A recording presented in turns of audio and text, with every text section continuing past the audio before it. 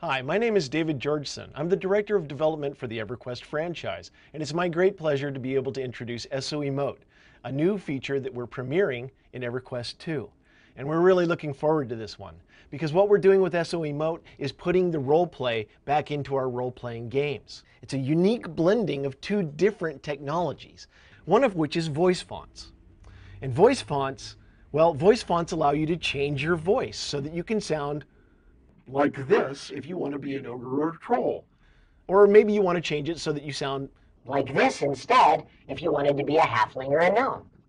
And that's really cool all by itself, but it's only part of the package. The second half of SO Emote is facial tracking, and that's exactly what it sounds like. You turn the camera towards you, and then while you play, the game analyzes your key facial points, and as your face moves, so does the face of your in-game character. Check this out.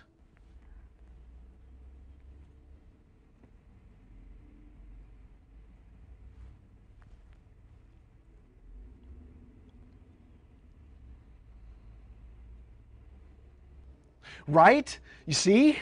So when we take SO Emote and we put it into the online world of EverQuest 2, you'll be able to become your character in a way you've never experienced. You'll be able to let other players see and hear what you choose to portray. So find your webcam, because this is coming, and we're going to be able to see you in Norath soon. See ya.